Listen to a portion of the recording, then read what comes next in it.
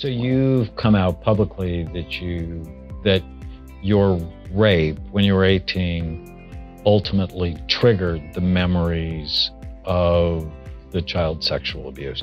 I don't have anything until around 5, and then from 5 to 11, I recount incidents throughout. And then when I was 13, I have a singled out memory that was just one thing that I don't have anything. I don't have the sense of anything else, anything else at that time.